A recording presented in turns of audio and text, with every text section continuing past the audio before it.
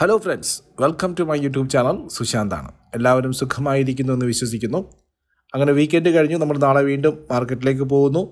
വളരെ പ്രധാനപ്പെട്ട ഒരു ആഴ്ചയാണ് ഇന്ത്യൻ മാർക്കറ്റിനെ സംബന്ധിച്ച് ഫെസ്റ്റിവൽ സീസണാണ്. ദീപാവലി വരുന്നു, ധൻതെരസ് വരുന്നു. അങ്ങനെ ഒരുപാട് ഫെസ്റ്റിവൽ സീസണിനോട് തുടക്കമാണ്. അത് കഴിഞ്ഞ് നമ്മൾ സ്റ്റേറ്റ് ഇലക്ഷനിലേക്ക് പോകുന്നു. കൗണ്ടിങ് നമുക്ക് പെൻഡിങ് ഉണ്ട്. അങ്ങനെ പല കാര്യങ്ങളും ഈ അടുത്ത മാസങ്ങളോടും വരാനുണ്ട്. സോ മാർക്കറ്റിനെ സംബന്ധിച്ചിട്ട് വളരെ ക്രൂഷ്യലായിട്ടുള്ള ആഴ്ചകൾ തന്നെയാണ് നടന്നുകൊണ്ടിരിക്കുന്നത്. ഗ്ലോബൽ ടെൻഷനൊക്കെ തന്നെ. സോ അതിലേക്കൊക്കെ പോകുന്നതിന് മുന്നോടിയായിട്ട് ആദ്യമായിട്ടാണ് നമ്മുടെ ചാനൽ നിങ്ങൾ കാണുന്നതെങ്കിൽ തീർച്ചയായിട്ടും ചാനൽ സബ്സ്ക്രൈബ് ചെയ്യാൻ മറക്കാതിരിക്കുക. മാർക്കറ്റ് റിലേറ്റഡ് ആയിട്ടുള്ള ഇൻഫർമേഷൻ അതുപോലെ തന്നെ മാർക്കറ്റ് അപ്ഡേറ്റ്സും കാര്യങ്ങളൊക്കെയാണ് ഈ ചാനലിലൂടെ നിങ്ങളുടെ മുന്നിലേക്ക് എത്തുന്നത്. അതുപോലെ തന്നെ നമ്മളോടൊപ്പം ചേർന്ന് ഇൻവെസ്റ്റ്മെൻറ്റ് ജേണി തുടരാൻ താല്പര്യമുള്ളവർക്ക് ഞങ്ങളുടെ പ്രൈവറ്റ് ടെലിഗ്രാം ഗ്രൂപ്പിൻ്റെയോ അല്ലെങ്കിൽ ഞങ്ങളുടെ മാർക്കറ്റ് ആപ്ലിക്കേഷൻ ഡൗൺലോഡ് ചെയ്ത് അതുവഴിയോ ഞങ്ങളോടൊപ്പം ചേരാവുന്നതാണ്. അതിനുള്ള ഡീറ്റെയിൽസും ലിങ്കുകളൊക്കെ ഡിസ്ക്രിപ്ഷനിൽ കൊടുത്തിട്ടുണ്ട്. അപ്പോൾ ഇന്നത്തെ വെള്ളിയാഴ്ചത്തെ നിഫ്റ്റി ക്ലോസിംഗ് നോക്കിക്കഴിഞ്ഞാലും സെൻസെക്സ് എല്ലാ പ്രധാനപ്പെട്ട മേജർ ഇൻഡെക്സുകളൊക്കെ തന്നെ പോസിറ്റീവ് മോഡിലാണ് ക്ലോസ് ചെയ്തിരിക്കുന്നത്. അതുപോലെ തന്നെ നമുക്ക് മനസ്സിലാക്കാൻ സാധിക്കുന്നത് വേൾഡ് മാർക്കറ്റും US മാർക്കറ്റും വെള്ളിയാഴ്ച പോസിറ്റീവ് ക്ലോസിംഗ് ആണ്. നേരിയതാണെങ്കിലും ഒരു പോസിറ്റീവ് ക്ലോസിംഗ് ആണ് നൽകിയിരിക്കുന്നത്. ഗോൾഡിലും നേരിയ രീതിയിലുള്ള വർധനവ് വന്നിരിക്കുന്നു. ക്രൂഡ് $80 മുകളിൽ വന്നിരിക്കുന്നു. പ്രധാനപ്പെട്ട ഇൻഡെക്സുകളൊക്കെ തന്നെ ഗ്ലോബൽ മാർക്കറ്റ് അത്രമാത്രം ടെൻഷൻ റിലീസ്ഡ് ആയിട്ടില്ല എങ്കിലും നമ്മൾ ചിലപ്പോഴെങ്കിലും ഇന്ത്യൻ മാർക്കറ്റ് അതിൻ്റെ ബേസിക് റീസൺ അതായത് റിസൾട്ടുകളിലും മറ്റും തന്നെ വിശ്വസിച്ചുകൊണ്ട് പോസിറ്റീവായിട്ട് നിന്നു. പ്രത്യേകിച്ചും അടുത്ത ആഴ്ച ധൻതെരസ്, ദീപാവലി ഇതൊക്കെ വരുന്ന ഫെസ്റ്റിവൽ സീസണാണ്. അതുമായിട്ട് ബന്ധപ്പെട്ട് സ്വാഭാവികമായിട്ടും കഴിഞ്ഞൊരു വർഷം എന്ന് പറയുന്നത് മാർക്കറ്റിനെ സംബന്ധിച്ച് പ്രത്യേകിച്ച് മിഡ് ക്യാപ്പിലും സ്മോൾ ക്യാപ്പിലും ഒക്കെ തന്നെ നല്ല രീതിയിൽ റിട്ടേൺ ജനറേറ്റ് ചെയ്തൊരു വർഷമായിരുന്നു. അതിൻ്റെ ഒരു ഫെസ്റ്റീവ് മൂഡ് മാർക്കറ്റിൽ കാണാനുണ്ട്. അതിൻ്റെ ബൈങ്ങും കാര്യങ്ങളൊക്കെ വരും. അപ്പോൾ ഓൾ ടുഗെദർ മാർക്കറ്റിലെ ഒരു പോസിറ്റീവ് സെൻറ്റിമെൻറ്റ്സ് ആണ് ഇപ്പോൾ നിന്നിരിക്കുന്നതെന്ന് പറയാം. 19,230 നമുക്ക് ക്ലോസിംഗ് വന്നിരിക്കുന്നത്. സോ മാർക്കറ്റിൻ്റെ അടുത്ത പ്രധാനപ്പെട്ട റെസിസ്റ്റൻസ് എന്ന് പറയുന്നത് 19,350 to 19,400 തന്നെയായിരിക്കും. അതുപോലെ തന്നെ ഡൗൺ സൈഡിൽ വളരെ കൃത്യമായിട്ടുള്ള സപ്പോർട്ട് നിഫ്റ്റിക്കുള്ളത് 19,150 19,200 ഇടയിലാണ് ആദ്യത്തെ സപ്പോർട്ട് എന്ന് പറയുന്നത്. അതുപോലെ തന്നെ 19,050 19,050 എന്ന് പറയുന്ന പ്രധാനപ്പെട്ട ഒരു സപ്പോർട്ട്സോട് കൂടി നിഫ്റ്റിക്ക് നിൽക്കുന്നു. പ്രധാനമായിട്ടും നിഫ്റ്റി ഇപ്പോൾ നമുക്ക് കഴിഞ്ഞ 1-2 മാസത്തെ മൂവ്മെൻറ്റ് നോക്കിക്കഴിഞ്ഞാൽ മനസ്സിലാകും. 18,000-19,000 റേഞ്ചിലാണ് നിഫ്റ്റി ഉള്ളത്. 20,000 വരെ പോയി അതിനുശേഷം തിരിച്ചുള്ള ക്രാഷ് വന്നു. 18,700 ആ ലെവലുകളിലേക്ക് വരെ പോയിട്ടെങ്കിലും നിഫ്റ്റി കൃത്യമായിട്ടുള്ള ബൗൺസ് ബാക്ക് നൽകി എന്നുള്ളതാണ്. ഗ്ലോബൽ ടെൻഷൻ്റെ ഫ്രണ്ടിൽ പറഞ്ഞു കഴിഞ്ഞാൽ നമുക്ക് ഗ്ലോബൽ ടെൻഷൻസ് മാറിയിട്ടില്ല. ഇപ്പോൾ വരുന്ന പുതുതായിട്ടുള്ള വാർത്ത ഇസ്രായേൽ ഹമാസ് വാറിനുമായിട്ട് ബന്ധപ്പെട്ടത് ഗാസയിൽ ഓൾറെഡി ഓൾമോസ്റ്റ് അവർ ആധിപത്യം സ്ഥാപിച്ചു കഴിഞ്ഞു എന്നുള്ളത് തന്നെയാണ്. അതിനുശേഷം ഇപ്പോൾ അവിടെ നടത്തുന്ന ആക്രമണങ്ങളിൽ ഇസ്രായേലിനും അതുപോലെ തന്നെ US-നും വ്യത്യസ്തമായിട്ടുള്ള അഭിപ്രായങ്ങളുണ്ട് എന്നുള്ളതാണ്. സോ ജോൺ ബൈഡൻ അതുപോലെ തന്നെ ബെഞ്ചമിൻ നെതന്യാഹു ഇവർ തമ്മിലുള്ള ആശയങ്ങളിൽ ചെറിയ വ്യത്യാസം എന്ത് നടത്തണം. കാരണം US-നെ സംബന്ധിച്ചിട്ടാണെങ്കിൽ അവർ ഈ ഇസ്രായേലിനോട് ചേരുന്നതോടൊപ്പം തന്നെ ആ റീജിയനിലുള്ള പ്രധാനപ്പെട്ട രാജ്യങ്ങളോടൊപ്പം ഒക്കെ തന്നെ അവർക്ക് ഒരു നെഗറ്റീവ് ആറ്റിറ്റ്യൂഡ് വന്നു കഴിഞ്ഞു. അതിപ്പം ഇറാനായാലും ശരി, മറ്റുള്ള സൗദി അടക്കമുള്ള രാജ്യങ്ങളിലായാലും ഒരു നെഗറ്റീവ് ഇൻഫ്ലുവൻസ് ഉണ്ട്. അപ്പോൾ നേരെ മറിച്ച് അതുകൊണ്ട് തന്നെ ഒരു സീസ് ഫയർ നടത്തണമെന്നും ഈജിപ്റ്റ് വഴി അവർക്ക് റഫ ബോർഡർ വഴി അവർക്ക് ഫസ്റ്റ് എയ്ഡുകളും കാര്യങ്ങളും എത്തിച്ചു കൊടുക്കണമെന്നും ഉള്ള അഭിപ്രായത്തിൽ ബൈഡൻ അനുകൂലമായിട്ടുള്ള നിലപാടാണ് പറയുന്നത്. നേരെ മറിച്ച് ബെഞ്ചമിൻ നെതന്യാഹു കണ്ടിന്യൂസ് ആയിട്ടുള്ള സീസ് ഫയറിൻ്റെ ആവശ്യമില്ല, ഒരു ടെമ്പററി സീസ് ഫയർ ആവശ്യമില്ല എന്ന രീതിയിൽ മുന്നോട്ട് പോകുന്നു. സോ ആ റീജിയനിൽ മൊത്തമായിട്ടും യുദ്ധം വ്യാപിപ്പിക്കാതിരിക്കാനും അതുപോലെ തന്നെ ആ ഒരു അലയൻസ് അങ്ങനെ ശക്തമാക്കാതിരിക്കാനും ശക്തമാക്കാനും US-ന് താല്പര്യമില്ല. അതുകൊണ്ട് തന്നെ ഇവരുടെ യുദ്ധമുഖത്ത് ചില വ്യത്യസ്തമായിട്ടുള്ള അഭിപ്രായങ്ങൾ നിന്ന് പോകുന്നു എന്നുള്ളത് ചില ഇൻ്റർനാഷണൽ മീഡിയാസിൽ റിപ്പോർട്ട് ചെയ്യുന്നുണ്ട്. സോ അതിൻ്റെ ഡെവലപ്മെൻറ്റ്സ് തീർച്ചയായിട്ടും ഗ്ലോബൽ മാർക്കറ്റിലും വേൾഡ് നമ്മുടെ ഇന്ത്യ അടക്കമുള്ള എമർജിംഗ് മാർക്കറ്റിൽ ദൃശ്യമാകും വരും ദിവസങ്ങളിൽ. അതേസമയം ചൈനയിൽ സ്റ്റിമുലസ് പാക്കേജുകൾ പ്രഖ്യാപിച്ചുകൊണ്ടേയിരിക്കുന്നു. ചൈനയിൽ സെൻട്രൽ ബാങ്കുകളും അതുപോലെ തന്നെ പ്രസിഡൻറ്റൊക്കെ ആയിട്ടുള്ള മീറ്റിംഗ് നടക്കുന്നു എന്നുള്ളതാണ് മനസ്സിലാക്കുന്നത്. വളരെ കാലത്തിന് ശേഷമാണ് സെൻട്രൽ ബാങ്കും ചൈനയുമായിട്ടുള്ള മീറ്റിംഗ് ഒക്കെ വരുന്നത്. സോ അവിടെ സ്റ്റിമുലസുകൾ പ്രഖ്യാപിച്ചുകൊണ്ട് ചൈനീസ് ഇക്കോണമിയെ വീണ്ടും റിവൈവ് ചെയ്യാനുള്ള കാര്യങ്ങൾ നടന്നുകൊണ്ടിരിക്കുന്നു. വളരെയേറെ ട്രാപ്പിലായിപ്പോയിരിക്കുന്ന പല സെക്ടറുകളിലും വളരെ പ്രശ്നങ്ങളുണ്ടെന്നാണ് അറിയാൻ സാധിക്കുന്നത്. അവരുടെ കൺസംഷൻ കോവിഡിന് ശേഷം അവർക്ക് ഡിമാൻഡ് പിക്കപ്പ് ചെയ്യാൻ സാധിക്കുന്നില്ല, പ്രൊഡക്ഷൻ പിക്കപ്പ് ചെയ്യാൻ സാധിക്കുന്നില്ല. സ്റ്റിമുലസ് പാക്കേജുകൾ പ്രഖ്യാപിച്ചുകൊണ്ടേയിരിക്കുന്നു. സോ ഓൾ ടുഗെദർ ഇന്ത്യയെ സംബന്ധിച്ചൊരു ഇന്ത്യ സ്വീറ്റ് സ്പോട്ടിലാണെന്ന് പറയാം. ഇതൊക്കെ തന്നെ ഒരു ഓപ്പർച്യൂണിറ്റി ആയിട്ടാണ് ഇന്ത്യക്ക് വരാൻ പോകുന്നത്. ഇന്ത്യയെ സംബന്ധിച്ച് പറയുമ്പോൾ Q2 റിസൾട്ടുകൾ അനലൈസ് ചെയ്ത് നോക്കുന്ന സമയത്ത് നമുക്കറിയാം വളരെ മീൻസ് വളരെ സ്ട്രോങ് ആയിട്ടുള്ള റിസൾട്ട് ഗ്രോത്ത് ആണ് വരുന്നത്. Quarter on quarter നോക്കിക്കഴിഞ്ഞാലും year on year growth നോക്കിക്കഴിഞ്ഞാലും വളരെ പ്രോമിനൻ്റ് ആയിട്ടുള്ള റിസൾട്ടാണ് വരുന്നത്. അതും എല്ലാ കമ്പനികളിൽ നിന്നും നമുക്ക് പറയാൻ സാധിക്കില്ല. വളരെ സ്ട്രോങ് ആയിട്ടുള്ള പ്രൊഡക്റ്റ് പ്രസൻസ് ഉള്ള, വളരെ സ്ട്രോങ് ആയിട്ടുള്ള സർവീസ് പ്രസൻസ് ഉള്ള കമ്പനികളിൽ വളരെ സ്ട്രോങ് ആയിട്ടുള്ള റിസൾട്ട് സീസണാണ് നടന്നുകൊണ്ടിരിക്കുന്നത്. അതിപ്പോൾ ഞാൻ കഴിഞ്ഞ വീഡിയോയിലൊക്കെ സൂചിപ്പിച്ചതുപോലെ നമ്മളൊരു 33% ഗ്രോത്ത് എക്സ്പെക്റ്റ് ചെയ്തെടുത്ത് 38%, 40% ഗ്രോത്ത് വന്നിട്ടുണ്ട്. സോ കമ്പനികൾ നല്ല കമ്പനികൾ നല്ല ഗ്രോത്ത് രേഖപ്പെടുത്തുന്നുണ്ട്, നല്ല പ്രോഫിറ്റബിലിറ്റി രേഖപ്പെടുത്തുന്നുണ്ട്, നല്ല മൊമെൻറ്റം കാണിക്കുന്നുണ്ട്. അങ്ങനെയുള്ള ഓഹരികളിലേക്ക് സെലക്ട് ചെയ്ത് മാറുക എന്നുള്ളതാണ് ഇൻവെസ്റ്റേഴ്സിനെ സംബന്ധിച്ചിട്ട് പ്രധാനമായിട്ടും ചെയ്യാനുള്ളത്. ഈ ദീപാവലിയും അതിനോടുള്ള ഒരു നല്ല തുടക്കമാകട്ടെ. അതിനുള്ള പല നല്ല ഓഹരികളും സെലക്ട് ചെയ്ത് നല്ല സ്റ്റോക്കുകളും സെലക്ട് ചെയ്ത് ഇൻവെസ്റ്റ് ചെയ്യാനുള്ള ഒരു വഴി കൂടിയായി മാറട്ടെ എന്ന് ആശംസിക്കുന്നു തീർച്ചയായിട്ടും. സോ മിഡ് ക്യാപ്പിലും അതുപോലെ തന്നെ സ്മോൾ ക്യാപ്പിലും ഒക്കെ തന്നെ ആ ഒരു മുന്നേ ഉള്ള ആ ഒരു പോസിറ്റീവ്നെസ് തിരിച്ചു വന്നതായിട്ടാണ് തോന്നുന്നത്. സോ അങ്ങനെയാണെങ്കിൽ ഇതൊരു 19,400 വരെയെങ്കിലും കണ്ടിന്യൂ ചെയ്യാനുള്ള ഒരു റാലിക്കുള്ള സ്കോപ്പ് നമുക്ക് ഇപ്പോൾ നിഫ്റ്റിയിലുണ്ടെന്ന് പറയാം, പ്രത്യേകിച്ചും ഈ ആഴ്ച. അതുപോലെ തന്നെ നേരെ മറിച്ച് 19,050 വളരെ സ്ട്രോങ് ആയ 19,000-19,050 വളരെ സ്ട്രോങ് ആയിട്ടുള്ള ഒരു സപ്പോർട്ട് സോണാണ്. വളരെ എക്സൈറ്റ്മെൻ്റ് ആയിട്ടുള്ള ഒരു വീക്കാണെന്ന് ഞാൻ പറയില്ല. പ്രത്യേകിച്ചും അത്ര വളരെയേറെ ബ്രേക്ക് ഔട്ട് നടത്തി മുന്നോട്ട് പോകാനുള്ള ഒരു സാധ്യതകളൊന്നും ഞാൻ കാണുന്നത്. 19,400 ആയിരിക്കും നിഫ്റ്റിക്കുള്ള പ്രധാനപ്പെട്ട ക്യാപ്പായിട്ട് കാണുന്നത്. അതുപോലെ തന്നെ 19,050 ലോവർ സൈഡിലും. ഇത് രണ്ടും ബ്രേക്ക് ചെയ്തിട്ട് മുന്നോട്ട് പോകാനോ താഴോട്ട് വരാനോ ഉള്ള ചാൻസസ് ഒന്നും നിഫ്റ്റിയിൽ ഇപ്പോൾ കാണുന്നില്ല. നേരെ മറിച്ച് റിയൽ എസ്റ്റേറ്റ് ആയാലും പ്രഷ്യസ് മെറ്റൽ ആയാലും എല്ലാത്തിലും അതിൻ്റേതായിട്ടുള്ള മൊമെൻറ്റം കാണുന്നുണ്ട് എന്നുള്ളത് തന്നെയാണ്. റിസൾട്ടുകളാണ് ഇന്ത്യൻ മാർക്കറ്റിനെ വീണ്ടും ലൈം ലൈറ്റിലേക്ക് കൊണ്ടുവന്നിരിക്കുന്നത്. വെള്ളിയാഴ്ചത്തെ ഫിഗേഴ്സ് നോക്കിക്കഴിഞ്ഞാൽ 12 കോടി രൂപയുടെ സെല്ലിംഗ് ആണ് FISന്റെ ഭാഗത്ത് വന്നിരിക്കുന്നത്. അതുപോലെ തന്നെ ആഭ്യന്തര ധനകാര്യ സ്ഥാപനങ്ങൾ 402 കോടി രൂപയുടെ ബൈങ് നടത്തിയിരിക്കുന്നു. FISന്റെ പൊസിഷൻസ് നോക്കിക്കഴിഞ്ഞാൽ ഇൻഡെക്സ് ഫ്യൂച്ചേഴ്സിലും അതുപോലെ തന്നെ സ്റ്റോക്ക് ഫ്യൂച്ചേഴ്സിലും സ്റ്റോക്ക് ഓപ്ഷൻസിലും അവർക്ക് പോസിറ്റീവ് പൊസിഷനാണുള്ളത്. അതേസമയം ഇൻഡെക്സ് ഓപ്ഷൻസിൽ അവർക്ക് 5,797 കോടി രൂപയുടെ ഒരു ഷോർട്ട് പൊസിഷൻസ് ബിൽഡപ്പ് ചെയ്തതായിട്ട് കാണുന്നുണ്ട്. ഇനി ഈ ആഴ്ച വരാനുള്ള പ്രധാനപ്പെട്ട ഇൻ്റർനാഷണൽ ഇവൻറ്റ്സുകൾ നമുക്ക് നോക്കാം. അതിൽ ചൊവ്വാഴ്ച US നിന്ന് നമുക്ക് വരാനുള്ളത് API വീക്ക്ലി ക്രൂഡ് ഓയിലിൻ്റെ സ്റ്റോക്കാണ്. അതുപോലെ തന്നെ ട്രേഡ് ബാലൻസ് ഡാറ്റ, സെപ്റ്റംബർ മാസത്തെ ട്രേഡ് ബാലൻസ് ഡാറ്റ ചൊവ്വാഴ്ച വരാനുണ്ട്. ബുധനാഴ്ച വളരെ പ്രധാനപ്പെട്ടതാണ്. ഫെഡറൽ റിസർവിൻ്റെ ചെയർമാനായിട്ടുള്ള പവലിൻ്റെ അല്ലെങ്കിൽ അവരുടെ അഭിസംബോധന ഉണ്ട് US-ൽ. അതുപോലെ തന്നെ ക്രൂഡ് ഓയിലിൻ്റെ ഇൻവെൻട്രി വരുന്ന ദിവസവും ബുധനാഴ്ചയാണ്. വ്യാഴാഴ്ചയും US-നെ സംബന്ധിച്ച് വളരെ പ്രധാനപ്പെട്ട തന്നെയാണ്. ഫെഡറൽ റിസർവിൻ്റെ ചെയർമാൻ പവലിൻ്റെ ആ സ്പീച്ച് രണ്ടാമത്തെ ദിവസവും കണ്ടിന്യൂ ചെയ്യും. അതുപോലെ തന്നെ ഇനീഷ്യൽ ജോബ് ക്ലെയിംസ് വരാനുണ്ട് US-ൽ നിന്നും. വെള്ളിയാഴ്ചയും നമുക്ക് US മാർക്കറ്റിനെ സംബന്ധിച്ച് പ്രധാനപ്പെട്ടൊന്നുമില്ല. ബ്രിട്ടീഷ് മാർക്കറ്റിനെ സംബന്ധിച്ചിട്ട് അവിടുത്തെ Q3 GDP വരുന്നു. അതുപോലെ തന്നെ GDP മന്ത് ഓൺ മന്ത് ആയാലും ക്വാർട്ടർ ഓൺ ക്വാർട്ടർ ആയാലും ഇയർ ഓൺ ഇയർ ആയാലും ഒക്കെ തന്നെ UK മാർക്കറ്റിൻ്റെ അനലൈസിസ് വെള്ളിയാഴ്ചയാണ് വരുന്നത്. അതുപോലെ തന്നെ ഇന്ത്യൻ മാർക്കറ്റിനെ സംബന്ധിച്ച് പ്രധാനപ്പെട്ട ഇവൻറ്റുകൾ എന്ന് പറയുന്നത് റിസൾട്ടുകൾ തന്നെയാണ്.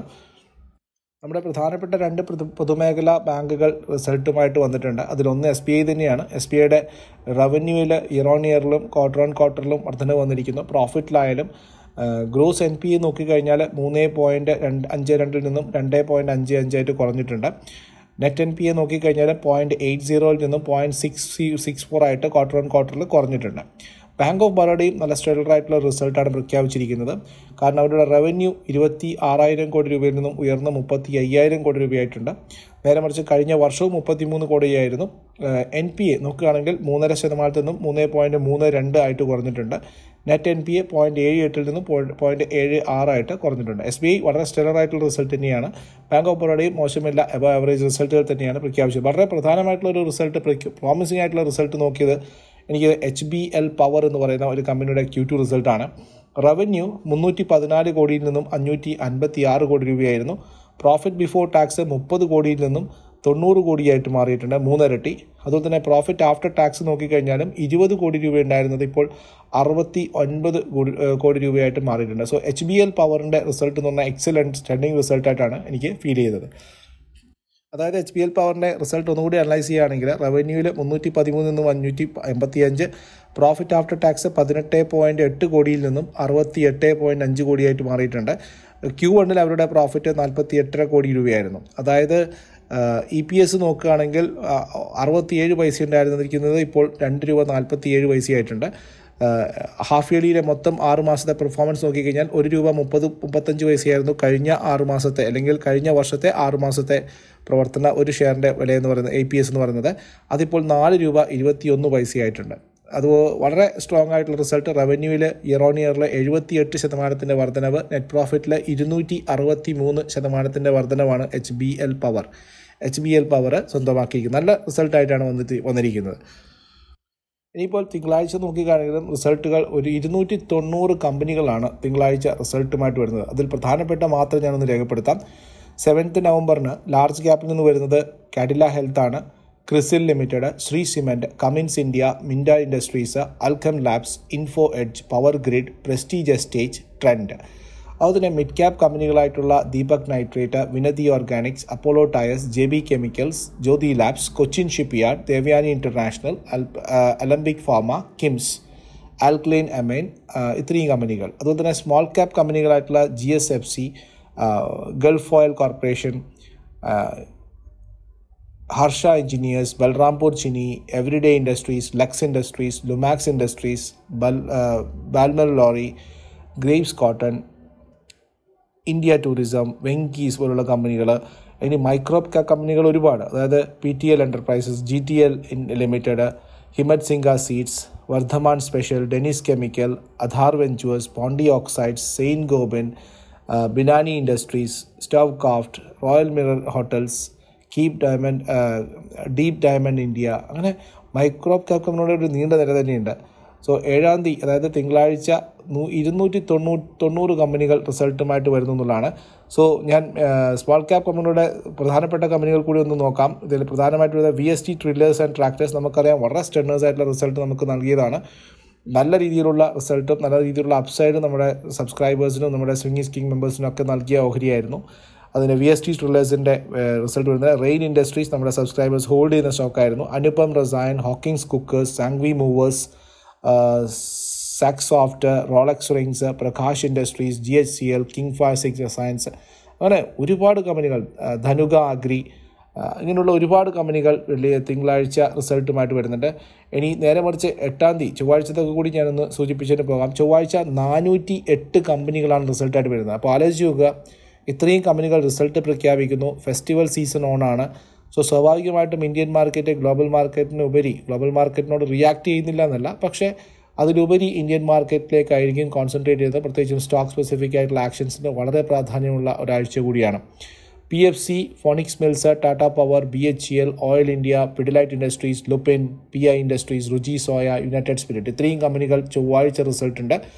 Mid cap കമ്പനികളായിട്ടുള്ള Sanofi India, Renuka sugar, GNFC, batta India, Welspun corporation, Godrej industries, LG equipments, റെയ്മണ്ട്സ്, century plywood, CESE, SKF India, Tata investment, first source, RHI magnesia, MCX, അങ്ങനെയുള്ള കമ്പനികൾ വരുന്നുണ്ട്. മിഡ് ക്യാപ്പിലും സ്മോൾ ക്യാപ്പിലുള്ള ഒരുപാട് കമ്പനികൾ ചൊവ്വാഴ്ചയും റിസൾട്ടുമായിട്ട് വരുന്നുണ്ട്. അതുപോലെ തന്നെ കഴിഞ്ഞ ആഴ്ച ഇൻവെസ്റ്റേഴ്സിനെ നിരാശപ്പെടുത്തിയ പ്രധാനപ്പെട്ട ഒരു ഓഹരിയായിരുന്നു സിർമ SGS. ഏകദേശം 8%-അധികമാണിത് തകർന്നു പോയത്. ഇതിൽ വളരെ നല്ല റിസൾട്ടായിരുന്നു. അതായത് ഇയർ ഓൺ ഇയറിൽ നോക്കിക്കഴിഞ്ഞാൽ സിർമ സിസ്റ്റത്തിൻ്റെ ടെക്നോളജി ടോട്ടൽ റവന്യൂ 721 കോടി രൂപയാണ്. അതായത് 52% വർധനവ് ഇയർ ഓൺ ഇയറിലുണ്ട്. കമ്പനിയുടെ നെറ്റ് പ്രോഫിറ്റ് ഫ്ലാറ്റ് ആയിരുന്നു എന്ന് പറയാം. 6% ഉയർച്ച മാത്രമാണ് റിസൾട്ട് നെറ്റ് പ്രോഫിറ്റ് വന്നിരിക്കുന്നത്. അതുപോലെ പ്രധാനപ്പെട്ട മാർക്കറ്റ് പണിഷ് ചെയ്യാൻ കാരണം എന്ന് വെച്ച് കഴിഞ്ഞാൽ ഇതിൻ്റെ മാർജിൻ സ്ലിപ്പാണ്. അതായത് 11.6% മാർജിൻ ഉണ്ടാക്കിയിരുന്ന കമ്പനി ഇപ്പോൾ 8% താഴ്ന്നു മാർജിൻ എന്ന് പറയുന്നതാണ് മാർക്കറ്റിനെ തീരെ ഡൈജസ്റ്റ് ചെയ്യാൻ പറ്റാതിരുന്നത്. സോ അതുകൊണ്ടാണ് മാർക്കറ്റിൽ വളരെയേറെ സെൽ ഓഫ് നടന്നതെന്ന് പറയാം. ഏകദേശം 550 നിലവാരത്തിലാണ് ഇപ്പോൾ ഉള്ളത്. ഇത് സ്റ്റോക്കിൻ്റെ 52 വീക്സ് അല്ലെങ്കിൽ ഒരു വർഷത്തെ ഏറ്റവും ഉയർന്ന നിലവാരം എന്ന് പറയുന്നത് 665 വരെ പോയിട്ടുണ്ടായിരുന്നു. അതേസമയം ഒരു വർഷത്തെ ഏറ്റവും താഴ്ത്തുന്ന നില എന്ന് പറഞ്ഞാൽ 250 നിലവാരത്തിലായിരുന്നു. 248, 250 നിലവാരത്തിലായിരുന്നു. അവിടെ നിന്നും 665 വരെ പോവുകയുണ്ടായി. അതിനുശേഷമാണ് ഇപ്പോൾ ഈ കറക്ഷൻ വന്നിരിക്കുന്നത്. എങ്കിലും എനിക്ക് തോന്നുന്നു സിർമ സിസ്റ്റംസ് ഇപ്പോഴും ഹോൾഡ് ചെയ്യാൻ പറ്റുന്ന ഒരു ഓഹരിയാണ്. 750ക്കും 800 മുകളിലേക്ക് പോകാനുള്ള ഒരു കപ്പാസിറ്റി ഇപ്പോഴും ഹോൾഡ് ചെയ്യുന്ന ഒരു ഓഹരി തന്നെയാണ് സിർമ സിസ്റ്റംസ്. നമ്മുടെ സ്വിംഗീസ് കിങ് മെമ്പേഴ്സിനൊക്കെ അറിയാം, 250 280 നമ്മൾ ഈ സ്റ്റോക്ക് ഐഡൻറ്റിഫൈ ചെയ്ത് നമുക്ക് സജസ്റ്റ് ചെയ്തതാണ്. ഒരുപാട് ആൾക്കാർ നല്ല രീതിയിലുള്ള പ്രോഫിറ്റ് ഉണ്ടാക്കിയ ഒരു സ്റ്റോക്ക് കൂടിയാണ് സിർമ SGS എന്ന് പറയുന്നത്. ഇനി നമുക്ക് ചില സ്റ്റോക്കുകളെ സംബന്ധിച്ച് പറയുകയാണെങ്കിൽ ഞാൻ നേരത്തെ സൂചിപ്പിച്ചതുപോലെ ഫെസ്റ്റിവൽ സീസണാണ്. അതുകൊണ്ട് തന്നെ ടൈറ്റൻ നമുക്ക് പ്രത്യേകിച്ചും നോക്കാൻ പറ്റുന്ന ഒരു സ്റ്റോക്കാണ്. കാരണം ടൈറ്റൻ ഈ ഒരു അവസ്ഥയിൽ ടൈറ്റൻ്റെ മൂവ് ഓൾറെഡി കഴിഞ്ഞ ആഴ്ച തന്നെ സ്റ്റാർട്ട് ചെയ്തിട്ടുണ്ട്. 3200 ലെവലുകളിലാണ് ടൈറ്റൻ ഉള്ളത്. എനിക്ക് തോന്നുന്നു 3500 ലെവലുകളൊക്കെ പോകാൻ സാധ്യതയുള്ള ഓഹരികൾ തന്നെയാണ് ടൈറ്റൻ. പ്രത്യേകിച്ചും ഗോൾഡും ഗിഫ്റ്റും കാര്യങ്ങളൊക്കെ എല്ലാം ഡീൽ ചെയ്യുന്ന ഒരു കമ്പനി എന്ന നിലയിൽ അതിൽ ടാറ്റയുടെ ബ്രാൻഡ്ഷിപ്പാണ്. അതുപോലെ തന്നെ അവരുടെ ഗോൾഡ് ഡീൽ ചെയ്യുന്നുണ്ട്, അവർ വാച്ചുകൾ ഡീൽ ചെയ്യുന്നു. അപ്പോൾ പ്രത്യേകിച്ചും ഈ ഒരു ധൻതേരസും ദിവാലിയും ഒക്കെ സംബന്ധിച്ച് പറയുകയാണെങ്കിലും വളരെ പോസിറ്റീവായിട്ടുള്ളൊരു സീസണാണ് ടൈറ്റനെ സംബന്ധിച്ചിട്ടുള്ളത്. സോ ടൈറ്റൻ ഈ ഫെസ്റ്റിവൽ സീസണിൽ നമുക്ക് എല്ലാവർക്കും നോക്കാൻ പറ്റുന്ന ഒരു ഓഹരിയായിട്ടാണ് തോന്നുന്നത്. അതുപോലെ തന്നെ ലിക്കർ മദ്യം ഇതൊരു അവസരവുമായിട്ട് ബന്ധപ്പെട്ട ഒരു സ്റ്റോക്കാണ്. താല്പര്യമുള്ളവർക്ക് പരിഗണിക്കാവുന്നതാണ്. അപ്പോൾ തിലകനഗർ ഇൻഡസ്ട്രീസ് ഞങ്ങളുടെ സ്വിംഗീസ് മെമ്പേഴ്സൊക്കെ അറിയാം, 160 രൂപ മുതൽ ഐഡൻറ്റിഫൈ ചെയ്ത ഒരു സ്റ്റോക്കായിരുന്നു. പക്ഷേ ഇപ്പോൾ അത് വളരെയേറെ മീഡിയാസും ഒക്കെ തന്നെ അത് എടുത്ത് മുന്നോട്ട് വന്നിട്ടുണ്ട്. പക്ഷേ Q2 റിസൾട്ടും ഈ കമ്പനിയുടെ അനലൈസ് ചെയ്ത് നോക്കുമ്പോൾ വളരെ സ്ട്രോങ് ആയിട്ടുള്ള റിസൾട്ടാണ്. നമുക്കറിയാം ഇന്ത്യയിലെ ഏറ്റവും വലിയ പ്രീമിയം ബ്രാൻഡി മാനുഫാക്ചറാണ് ഈ കമ്പനി. ബ്രാൻഡി മാനുഫാക്ചർ ചെയ്ത് മാൻഷൻ ഹവേഴ്സ് അടക്കമുള്ള ബ്രാൻഡുകളൊക്കെ ഉൽപ്പാദിപ്പിക്കുന്ന കമ്പനിയാണിത്. ഏകദേശം 1933 മുതലുള്ള ട്രഡീഷനാണ് ഈ കമ്പനിക്കുള്ളത്. 15 ബ്രാൻഡുകളാണ് ഇപ്പോൾ ഈ കമ്പനി കൈയാളുന്നത്. 86% ടോട്ടൽ സെയിൽസും സൗത്ത് ഇന്ത്യയിൽ നിന്ന് മാത്രം വരുന്ന ഒരു കമ്പനിയാണിത്. 20 മാനുഫാക്ചറിങ് യൂണിറ്റുകളുണ്ട്, 12 സംസ്ഥാനങ്ങളിലായിട്ടാണ്. അതുപോലെ തന്നെ 4 സ്വന്തം മാനുഫാക്ചറിങ് യൂണിറ്റ്സ് ആണ്, 16 കോൺട്രാക്ട് മാനുഫാക്ചറിങ് യൂണിറ്റ്സ് ആയിട്ടാണ് വർത്തിക്കുന്നത്. അതുപോലെ തന്നെ കമ്പനിയുടെ Q2 നോക്കിക്കഴിഞ്ഞാൽ ഏകദേശം അവരുടെ പ്രോഫിറ്റിൽ 2 ഇരട്ടിയിലധികം ഉള്ള വർധനവ് കാണുന്നുണ്ട്.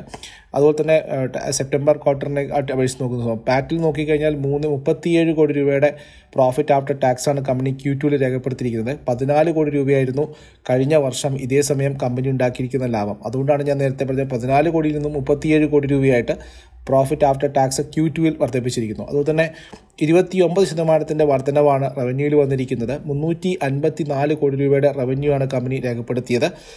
അതുപോലെ തന്നെ നേരെ പറഞ്ഞു കഴിഞ്ഞാൽ ഇബിറ്റ നോക്കിക്കഴിഞ്ഞാലും 51% വർധനവ് കാണുന്നു. 47 കോടി രൂപയുടെ ഇബിറ്റ വന്നിരിക്കുന്നു സെക്കൻഡ് ക്വാർട്ടറിൽ. 31 കോടിയായിരുന്നു കഴിഞ്ഞ വർഷം ഇതേ സമയം ഇബിറ്റ രേഖപ്പെടുത്തിയത്. അപ്പോൾ മാർജിൻ നോക്കിക്കഴിഞ്ഞാലും ഏതൊരു കമ്പനിയെ സംബന്ധിച്ചിട്ടും മാർജിൻ എന്ന് പറയുന്നത് വളരെ പ്രധാനപ്പെട്ടതാണ്. മാർജിൻ കോൺട്രാക്ഷൻ ഉണ്ടാകുന്നുണ്ട് പല സമയത്തും. നമ്മളിപ്പോൾ സിർമ സിസ്റ്റത്തിലൊക്കെ പഠിച്ചു വരുമ്പോൾ മാർജിൻ കുറവാണ് ഉണ്ടായത്. പക്ഷേ ഇവിടെ നേരെ 11.4% നിന്നും മാർജിൻ 13.4% വർദ്ധിച്ചിട്ടുണ്ട്. സോ ഈ ഒരു കമ്പനിയെ സംബന്ധിച്ചിട്ട് എനിക്ക് തോന്നുന്നു ഈ കുറച്ചുകൂടി അപ്സൈഡ് പോസിബിൾ ആണ് എന്നുള്ളതാണ്. ഞാൻ ആദ്യമേ പറഞ്ഞല്ലോ, നമുക്ക് 165 മുതൽ കവറേജ് ഉള്ള ഒരു ഓഹരിയായിരുന്നു. 220-265 ആയിരുന്നു ടാർഗറ്റ്. നമ്മളിപ്പോഴും പോസിറ്റീവായിട്ട് വ്യൂ നിലനിർത്തുന്ന ഒരു കമ്പനിയാണ് തിലകനഗർ ഇൻഡസ്ട്രീസ്. എനിക്ക് തോന്നുന്നു ഇതൊരു 260, 270, 280 ആ ലെവലിലൊക്കെ പോയി കൺട്രോൾ ചെയ്യാനുള്ള, കാരണം ബിസിനസ് വൈസ് പോസിറ്റീവാണ്. Q2 റിസൾട്ട് ലേറ്റസ്റ്റ് അപ്ഡേറ്റ്സ് വളരെ പോസിറ്റീവാണ്. ഫെസ്റ്റിവൽ സീസൺ വരുന്നു. സോ നമുക്ക് ലിക്കർ ബിസിനസ്സിൽ ബെറ്റ് ചെയ്യാൻ താല്പര്യമുള്ളവരെ സംബന്ധിച്ചിട്ട് എനിക്ക് തോന്നുന്നു നല്ലൊരു ബെറ്റായിരിക്കും തിലകനഗർ ഇൻഡസ്ട്രീസ്. 260 to 280 ടാർഗറ്റ് വെച്ചുകൊണ്ട് നമുക്ക് ഈ ഒരു ലെവലിൽ എൻട്രി ചെയ്യാം എന്നുള്ളത് തന്നെയാണ്. പിന്നെ നമുക്ക് ഈ ആഴ്ച IPOയിലും മാർക്കറ്റിലും ഓപ്പൺ ആണ്. IPOയിൽ ഇപ്പോൾ ESAF small finance bank, Kerala based ആയിട്ടുള്ള ഇസാഫ് സ്മോൾ ഫിനാൻസ് ബാങ്കിൻ്റെ IPO നടന്നുകൊണ്ടിരിക്കുന്നത്. മിനിമാർത്തും മറ്റുള്ള കാര്യങ്ങളൊക്കെ തന്നെ വരാനുണ്ട്. സോ 1 IPOകൾ ഇൻ പൈപ്പ് ലൈൻ ആണ്. ഇനി അതുപോലെ തന്നെ മറ്റു പ്രധാനപ്പെട്ട അപ്ഡേറ്റ്സുകൾ എന്ന് പറയുന്നത്, നമ്മുടെ ഈ അടുത്തതായിട്ട് നമ്മുടെ പഴയ യൂട്യൂബ് വീഡിയോകളിലൊക്കെ സജസ്റ്റ് ചെയ്തിരിക്കുന്ന പല ഓഹരികളും ദീപാവലി ആയതുകൊണ്ട് തന്നെ വളരെ നല്ല പ്രോഫിറ്റിലാണ് നിൽക്കുന്നത്. അതുകൊണ്ട് ദീപാവലിക്ക് നിങ്ങൾക്കൊരു പൈസ എടുക്കണം, പ്രോഫിറ്റ് ബുക്ക് ചെയ്യണമെന്നുണ്ടെങ്കിൽ താല്പര്യമുള്ളവർക്ക് തീർച്ചയായും ചെയ്യാവുന്നതാണ്. അതിലൊന്ന് ശ്രീറാം ഫിനാൻസ് ആണ്. 1700 നിലവാരത്തിലായിരുന്നു നമ്മൾ ശ്രീറാം ഫിനാൻസ് നമ്മുടെ ഇതേപോലുള്ള യൂട്യൂബ് മെമ്പേഴ്സിന് വേണ്ടിയിട്ട് മാത്രമായിട്ട് കൊടുത്തത്. അത് 2000-ന് മുകളിൽ വന്നിട്ടുണ്ടായിരുന്നു. ഞാനത് പറഞ്ഞിട്ടുണ്ടായിരുന്നു. 2000-ന് മുകളിലാണ് ശ്രീറാം ഫിനാൻസിൻ്റെ ഫണ്ടമെൻ്റൽസ് എക്സ്പ്ലെയിൻ ചെയ്തുകൊണ്ട് ഞാൻ പറഞ്ഞത്. സോ ശ്രീറാം ഫിനാൻസ് 2013 ഇതാണ് ക്ലോസ് ചെയ്തിരിക്കുന്നത്. AIA എഞ്ചിനീയറിംഗ് ആയിരുന്നു നമ്മുടെ ഷോർട്ട് ടേം പിക്ക്. 3350 നിലവാരത്തിലായിരുന്നു നമ്മൾ ഷോർട്ട് ടേം പിക്ക് സജസ്റ്റ് ചെയ്തത്. ഏകദേശം 3800 വരെ ടാർഗറ്റ് പറഞ്ഞ ഓഹരി ഇന്ന് വെള്ളിയാഴ്ച 3894 വരെ വരികയുണ്ടായി. സോ ഓൾമോസ്റ്റ് നമ്മൾ അതിൽ നിൽക്കുന്നു. സുസ്ലോൺ എല്ലാവരും പറഞ്ഞു സുസ്ലോണിനെ പേടിപ്പിച്ച് നിർത്തിയിരിക്കുകയായിരുന്നു. സുസ്ലോണിൻ്റെ കറക്റ്റായിട്ടുള്ള ഫണ്ടമെൻ്റൽസ് അടക്കം പറഞ്ഞ കാര്യങ്ങൾ നിരത്തി 9 രൂപ മുതൽ ഞങ്ങൾ സ്വിംഗ് സ്കിങ്ങിൽ കവറേജ് ആരംഭിച്ച ഒരു ഓഹരിയായിരുന്നു സുസ്ലോൺ എന്ന് പറയുന്നത്. ഇപ്പോൾ അത് ഏകദേശം 34 രൂപയിൽ വന്ന് നിൽക്കുന്നു.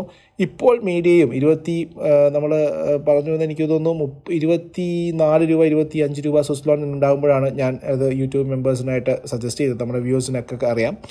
അതിൽ പല ആൾക്കാരും ഹോൾഡ് ചെയ്യുന്നുണ്ടെന്നും എനിക്കറിയാം. അപ്പോൾ അതിപ്പോൾ 35 നിലവാരത്തിൽ വന്നിട്ടുണ്ട്. ഇപ്പോൾ വന്നിരിക്കുന്ന സുസ്ലോണിൻ്റെ റിസൾട്ട് നിങ്ങൾ നോക്കിക്കഴിഞ്ഞാൽ മനസ്സിലാവും. വളരെ സ്ട്രോങ് ആയിട്ടുള്ള റിസൾട്ടാണ് വന്നിരിക്കുന്നത്. വിൻഡ് ടർബൈൻ സെഗ്മെൻറ്റിൽ വളരെ സ്ട്രോങ് ആയിട്ടുള്ള പ്രസൻസാണ് ഇപ്പോൾ സുസ്ലോൺ വന്നിരിക്കുന്നത്. സോ ഇത് നമ്മൾ ഇപ്പോൾ മീഡിയയും കാര്യങ്ങളൊക്കെ ആഘോഷിക്കുന്ന കാര്യങ്ങൾ നമ്മളെ മെമ്പേഴ്സൊക്കെ ഇവിടെ ഉണ്ടല്ലോ. അപ്പോൾ ഞാനിങ്ങനെ വെറുതെ പറയുകയാണെങ്കിൽ അവർക്കൊക്കെ വന്ന് ഓപ്പണായിട്ട് പബ്ലിക് കമൻറ്റ് ഇടാവുന്നതാണ്. സോ അതുകൊണ്ട് ഞാൻ പറയുന്നത് നമ്മൾ നേരത്തെ ഐഡൻറ്റിഫൈ ചെയ്തു. അതിൻ്റെ ഒരു ഫ്യൂച്ചർ പ്രോസ്പെക്റ്റസ് ഞങ്ങൾ കണ്ടുകൊണ്ട് തന്നെയാണ് അതിലേക്ക് വന്നത്. സോ 9 രൂപക്കൊക്കെ എൻട്രി ചെയ്തവരെ സംബന്ധിച്ചിട്ട് മൾട്ടി ഫോൾഡ് റിട്ടേൺ ആണ് 34 രൂപ എന്ന് പറയുന്നത്. പല ഘട്ടങ്ങളിലായിട്ട് നമ്മൾ പ്രോഫിറ്റ് എടുത്തെങ്കിലും പിന്നീട് റീ എൻട്രി ചെയ്തു, പിന്നീടും എക്സിറ്റ് ചെയ്തു. അങ്ങനെയാണ് നമ്മൾ വന്നിരിക്കുന്നത്. കണ്ടിന്യൂസ് ഹോൾഡ് ചെയ്യുന്നവർക്ക് ഹോൾഡ് ചെയ്യാം, അങ്ങനെയല്ല ഞാൻ പറഞ്ഞത്. സോ ഇങ്ങനെയുള്ള വളരെ കൃത്യമായിട്ടുള്ള വാല്യുവേഷൻസും വഴിയും അതുപോലെ തന്നെ റിസർച്ചും അതൊക്കെ തന്നെയാണ് ഞങ്ങൾ സ്റ്റോക്കുകൾ സെലക്ട് ചെയ്യുന്നത്. നിങ്ങൾക്കും ഞങ്ങളുടെ ഭാഗമാകാൻ താല്പര്യമുണ്ടെങ്കിൽ തീർച്ചയായിട്ടും ഞങ്ങളുടെ ഭാഗമായി മാറാവുന്നതാണ്. അതിന് ടെലിഗ്രാം ഗ്രൂപ്പ് വഴിയോ അല്ലെങ്കിൽ ഞങ്ങളുടെ മാർക്കറ്റ് ആപ്ലിക്കേഷൻ വഴിയോ നിങ്ങൾക്ക് കൃത്യമായിട്ട് ഞങ്ങളുടെ ഭാഗമാകാം. ഇവിടെ കൃത്യമായിട്ടുള്ള വാല്യുവേഷൻസ് വഴിയും ഫണ്ടമെൻ്റൽസ് വഴിയും ഒക്കെ തന്നെയാണ് സ്റ്റോക്ക് പിക്കുകൾ നടത്തിയിരിക്കുന്നത്. അപ്പോൾ അവിടെ ടെൻഷൻ ഇല്ലാതെ ഇൻവെസ്റ്റ്മെൻറ്റ് മുന്നോട്ട് കൊണ്ടുപോവുക എന്നുള്ള ഉദ്ദേശത്തോടു കൂടിയാണ് ഇങ്ങനെയുള്ളൊരു ഓപ്ഷൻസ് നമ്മൾ വന്നിരിക്കുന്നത്. അദാനി പോർട്ടായാലും സുസ്ലോൺ, GMR ഇൻഫ്ര 35 രൂപ മുതൽ ഞങ്ങൾ കവർ ചെയ്ത സ്റ്റോക്കാണ്. ഇപ്പോൾ ഏകദേശം 60 രൂപയ്ക്ക് മുകളിൽ വന്ന് 60-65 രൂപ വരെ വന്നിട്ട് ഇപ്പോൾ ചെറിയ കറക്ഷൻ മോഡിലാണ് GMR ഉള്ളത്. GMRൻ്റെയും ഞങ്ങൾ കംപ്ലീറ്റ് ആയിട്ടുള്ള ഫണ്ടമെൻ്റൽ ഔട്ട്സുക്ക് നിങ്ങൾക്ക് അടക്കം എനിവേ ഞങ്ങളത് വാട്സപ്പ് ഗ്രൂപ്പിൽ ഞങ്ങളുടെ ടെലിഗ്രാം ഗ്രൂപ്പിൽ ഞങ്ങളത് ഷെയർ ചെയ്യാറുണ്ട്. ഞങ്ങളുടെ ഫ്രീ യൂട്യൂബ് വീഡിയോയിൽ ഞങ്ങളത് സജസ്റ്റ് ചെയ്തിട്ടുണ്ടായിരുന്നു. അതുപോലെ തന്നെ VST ട്രില്ലേഴ്സ് ആൻഡ് ട്രാക്ടേഴ്സ് ഏകദേശം നല്ല രീതിയിലുള്ള റിട്ടേൺ നൽകിയൊരു സ്റ്റോക്കാണ്. തങ്കമയിൽ ജ്വല്ലേഴ്സ് ഓൾറെഡി നല്ല റിട്ടേൺ നൽകിയിട്ടുണ്ട്. ഇപ്പോഴും നമ്മൾക്ക് കവറേജ് ഉള്ള സ്റ്റോക്ക് തന്നെയാണ്. സോ ഇങ്ങനെയുള്ള വളരെ സ്ട്രോങ് ആയിട്ടുള്ള ഒരു സെഗ്മെൻറ്റാണ്. ഇതേപോലുള്ള ആ ഒരു സെഗ്മെൻറ്റിലേക്ക് ഞങ്ങൾക്ക് തോന്നിയ ഒരു ഓഹരി.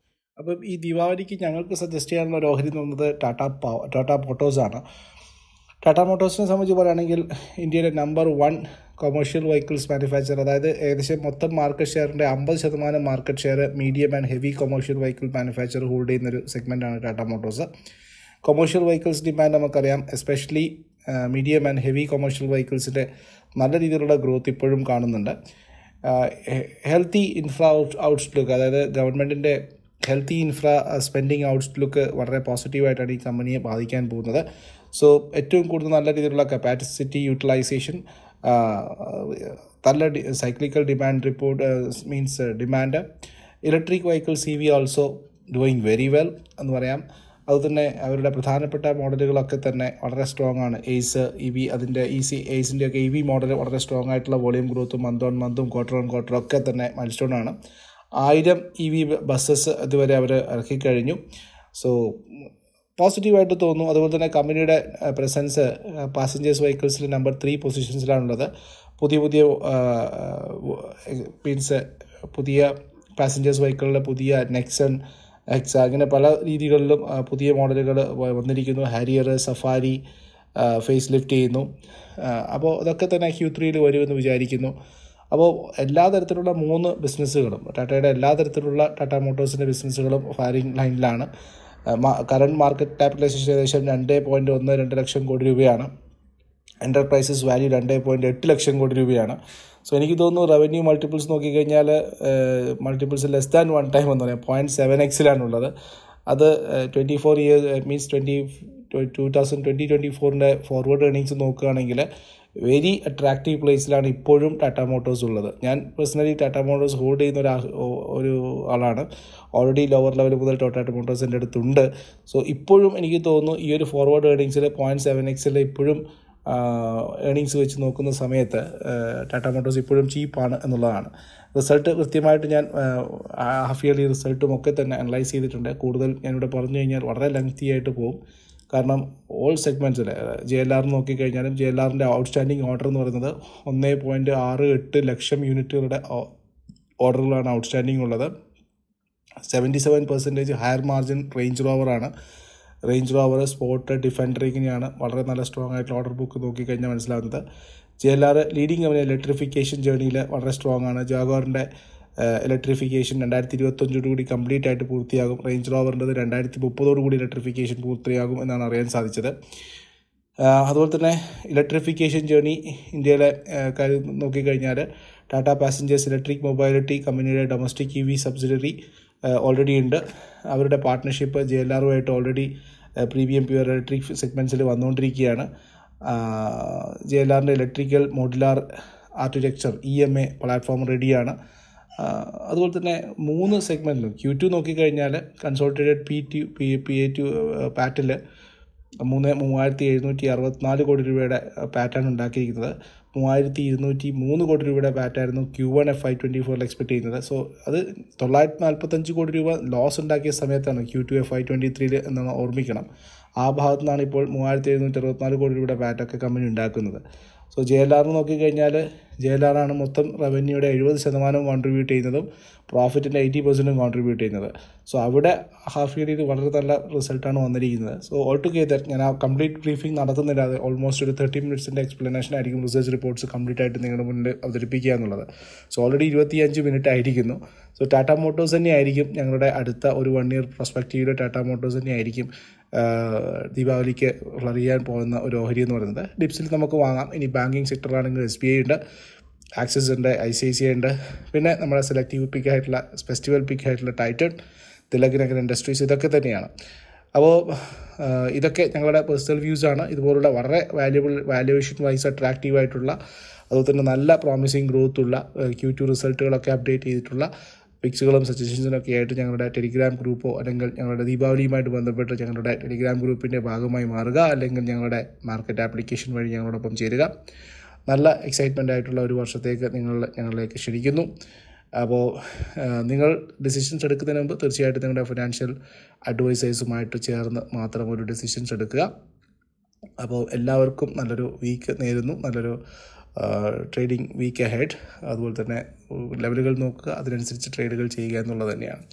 അഭിപ്രായങ്ങളും നിർദ്ദേശങ്ങളും തീർച്ചയായിട്ടും കമൻറ്റ് ബോക്സിൽ എക്സ്പെക്റ്റ് ചെയ്യുന്നുണ്ട്. മറ്റൊരു വീഡിയോയുമായിട്ട് കാണാം. അതുവരെ എല്ലാവർക്കും നന്ദി, നമസ്കാരം. Thank you.